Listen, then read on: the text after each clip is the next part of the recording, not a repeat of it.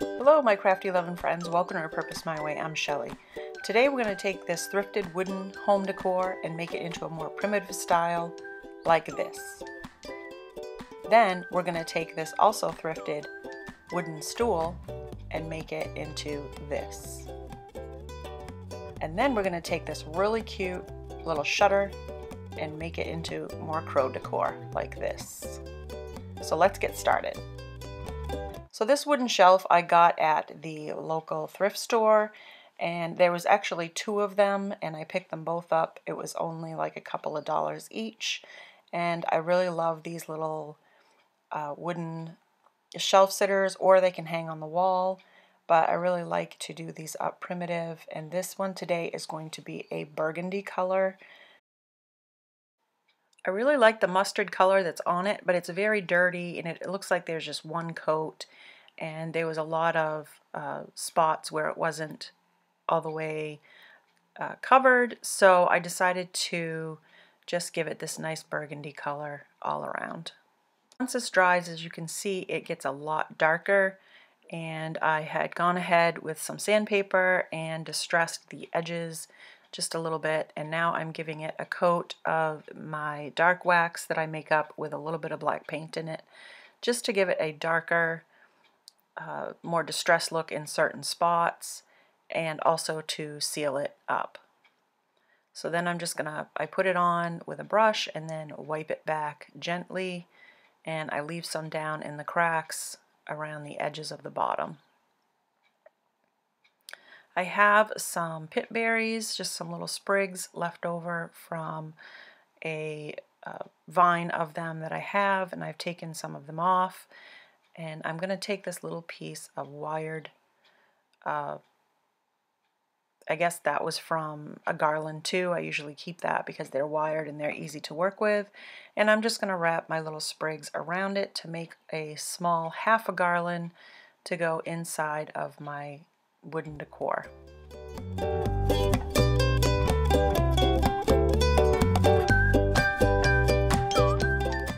It makes it easy when it's wired, so I can just wrap it right around and it's nice and stiff. And then I'm just going to set that in there like so, and just kind of spread out the pitberry vines in all the directions and just kind of make them look like they were supposed to be there. I have this big rusty star that I want to put a little nail in and put that onto the back. So I'm going to take a little nail and do that. And then I took a piece of my homespun material. This is burgundy checked, and then just tie it on there and kind of cover up that nail, and here is the finished product.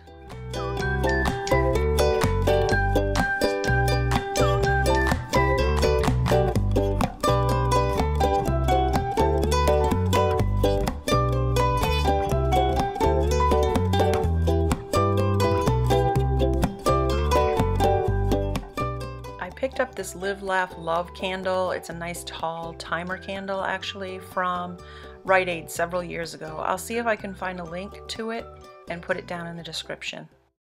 I got this cute little harvest stool at a thrift store recently, and I thought I would do the top of it over and leave the bottom the burgundy color because it still is very nice. So I'm just going to paint the top with Waverly plaster paint. That's going to take 2 coats, and I'm going to put that all over the top.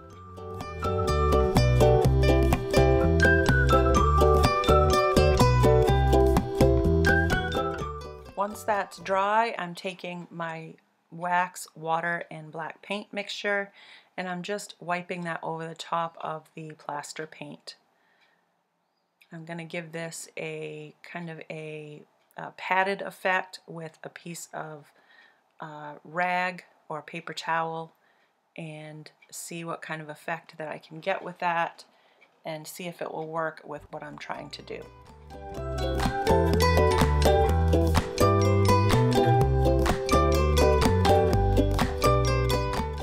So I go all the way up around the top, and then I take my paper towel and just pat it and give it kind of a distressed effect and leaving some of that wax and paint and water behind, and just giving it a different look for the background of what I'm going to do here.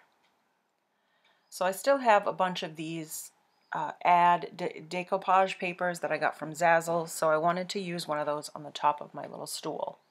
So I found one that I liked, I cut it out, and I'm putting a coat of Mod Podge over the top of my stool and where I painted it. Then I'm putting that paper over the top, smoothing it out, and then I'm going to do another layer over the top of the paper and the top of the stool to seal it in.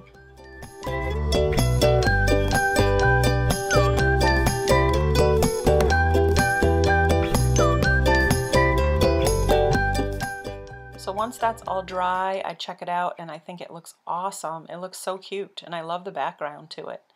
So I started looking at the legs and decided that I wanted to sand it a little bit. It's kind of rough around the edges. So I'm sanding that back, and then I decided to also sand the legs and give them a distressed look as well. Now to go along with the dark on the top, I decided to take some folk art black paint and just kind of do a light brush of black paint around the edges and just make it all match together. I really like how this came out. It's a simple little stool, but I think it has a nice new life. This project is from Goodwill. It was a shutter, small shutter for $2. I actually got a couple of them and they still have some of the hardware hooked on, so I will have to remove those, but it's fairly simple with a little screwdriver. I have several of these different sized shutters and I never know exactly what I want to do with it. I just know that I want it and that I will probably come up with something especially for $2.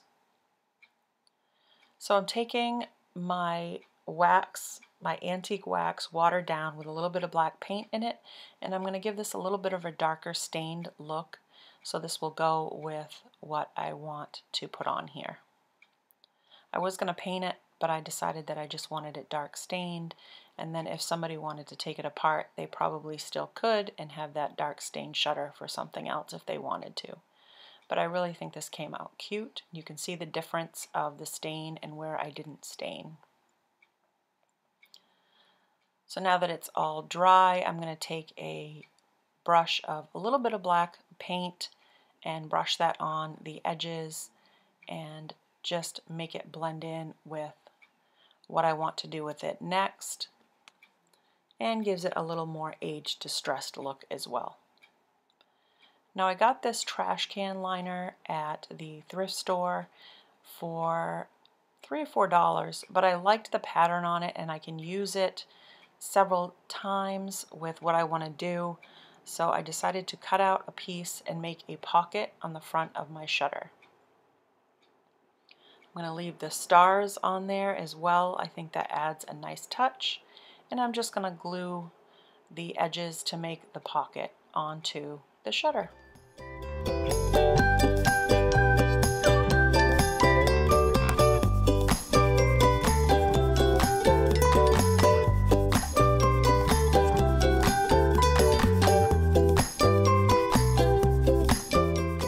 So as I'm gluing this on, I'm careful not to pull too tight because I don't want to misshapen the front of the lines and make them go all different ways. If you pull it too much, the lines get distorted.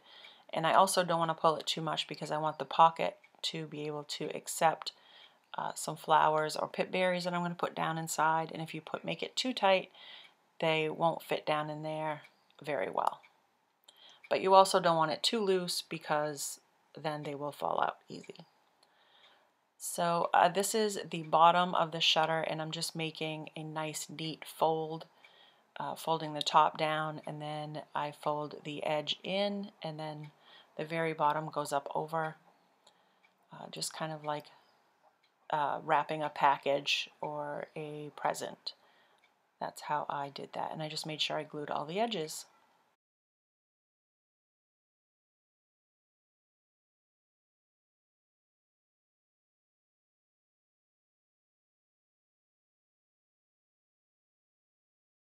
I really love the pip berries that I have for this.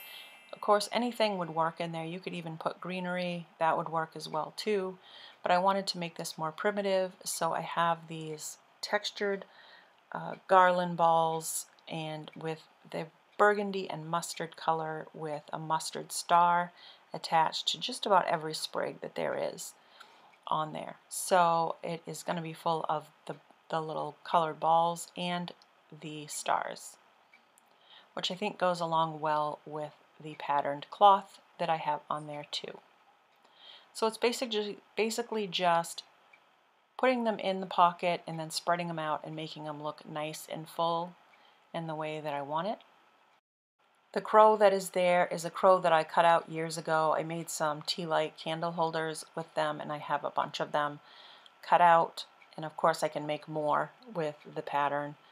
And I'm just going to fill up that hole where the tea lights are supposed to be with some Spanish moss. I'm just going to glue it in nice and tight just to fill that hole in. And I also went around and distressed it a little bit with a piece of sandpaper before I did any of this. So now I'm going to take my crow and I'm going to put it in the top behind the pip berries. I'm going to glue that in, and hopefully that will hold it and make it stay onto the shutter. Giving a good amount of glue. It's also going to be tied on with some homespun material, so I don't think it's going to go anywhere.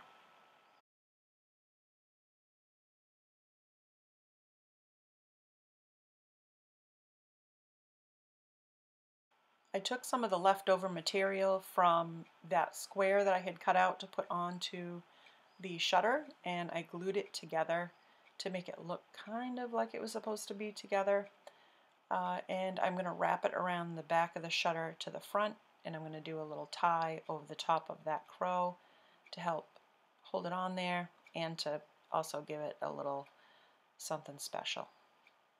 Just going to tie a couple knots in that nice and tight, and then as you can see there is a little rusty star down on the side that I got at the local flea market. Got a little bag of them for $1.50. And I'm going to use one of those to put in the middle of my material and the crow.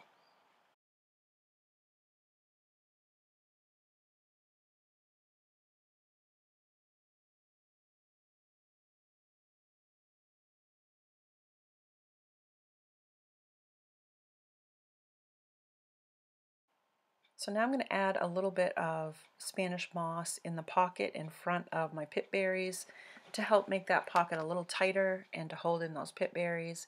And I like the look of it coming out of the pocket. I think it looks really nice. Just adds an extra little filler to it. So I'm just going to tuck that in there. And I have this piece of rusty spring that broke off from some springs I found on our property, and I'm going to take that and tuck that down in the pocket too to just add a little special touch.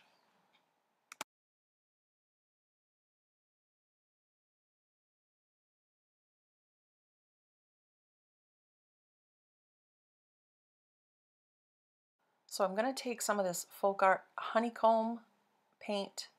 This is a lot like a dark mustard color, and I'm going to paint this little wooden tag and make a tag for my shutter.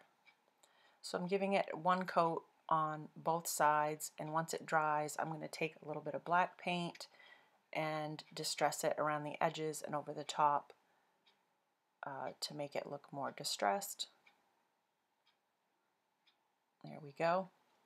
And then I have some rub-on letters that I've been using, and I'm getting down to only certain letters.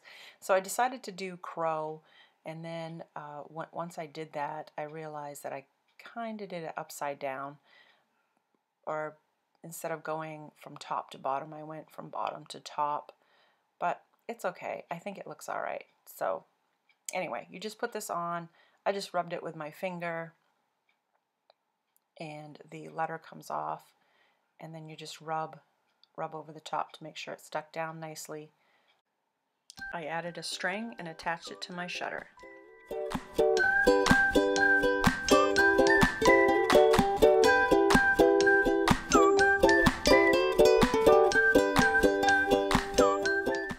I hope you guys like my projects today. Don't forget to like, share, and subscribe if you haven't already.